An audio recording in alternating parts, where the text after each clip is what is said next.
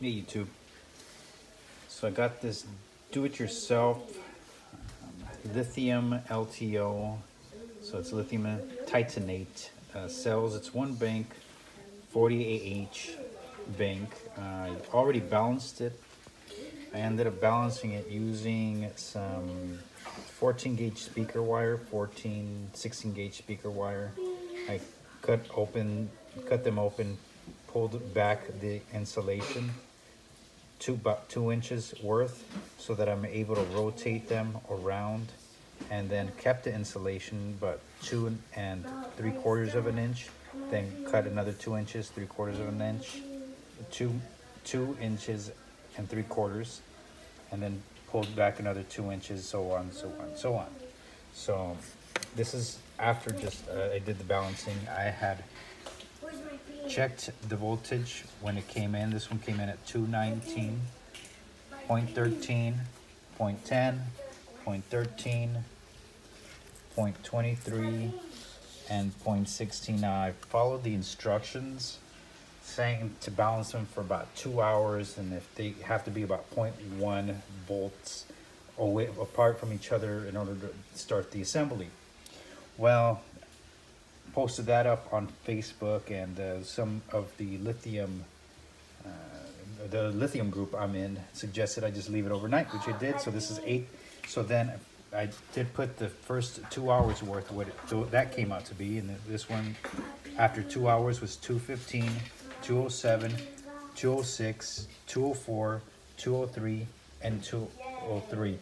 Now that's not too far apart from each other, but I still ended up going the 18 hours worth, and what it came out to was 2.09, 2.08, 2.08, 2.08, 2.07, 2.07. Now, figured out is if I would have put the one with the highest voltage, starting highest voltage towards the middle, it would have balanced out a little evenly, instead of putting it at the end, so the one furthest away from the cell received the lowest amount of voltage. Very, very minimal, but still enough for me to be able to tell that.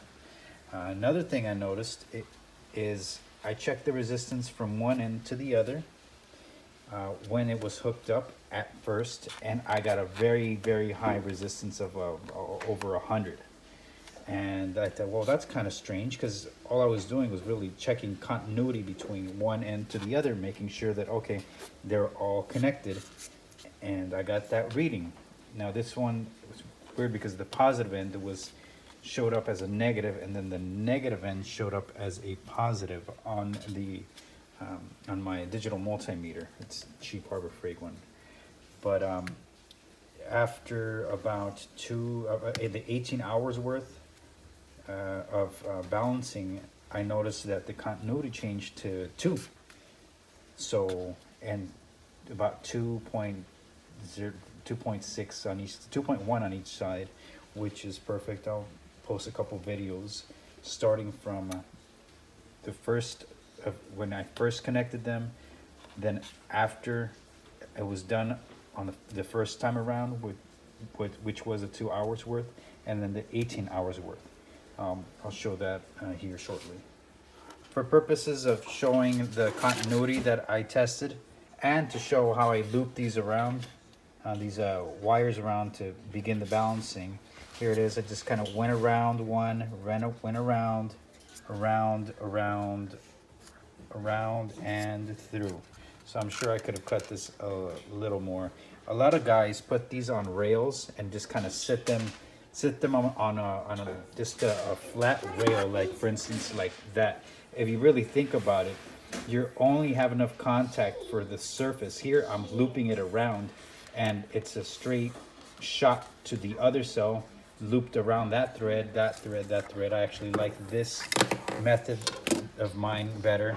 Just a little more pain in the ass, depending on how you take it, but it's part of the hobby. So I mean, you know, you want to do it how you feel is correct, and it is what it is, man. And this is, to me, it was the cheapest because I already had this. I didn't have to go buy a rail. So I'm going to show you the resistance on one end all the way to the other. This is about 18 hours worth.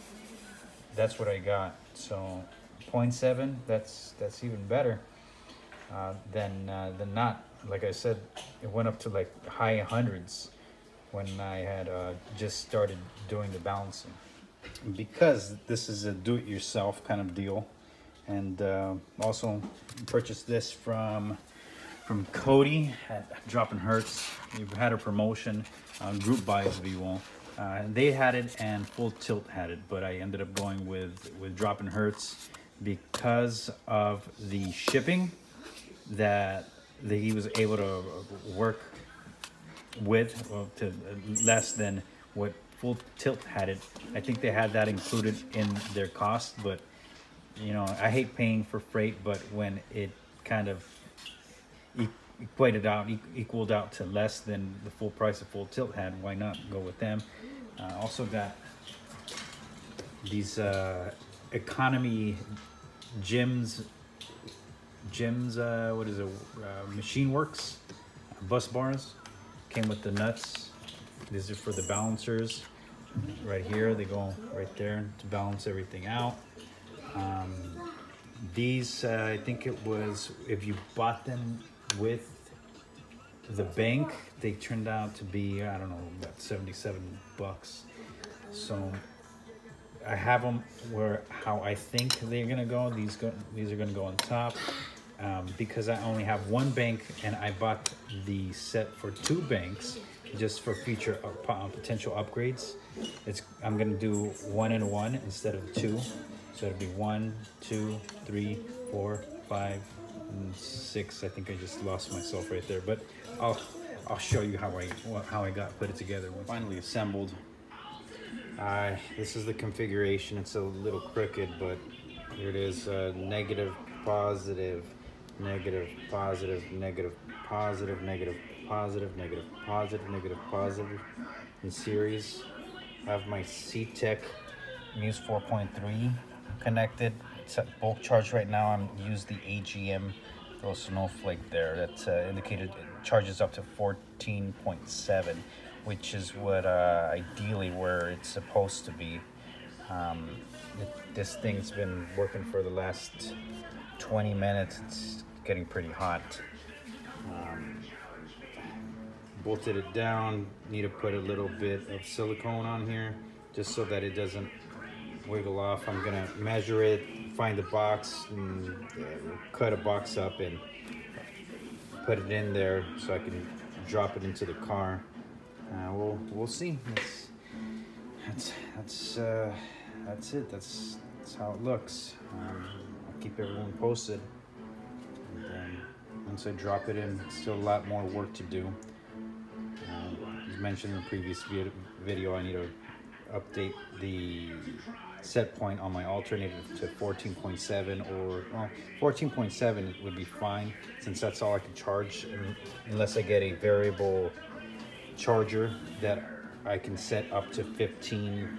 What is it? 15.3 was my other option. 14.7 or 15.3. But until then, we'll see.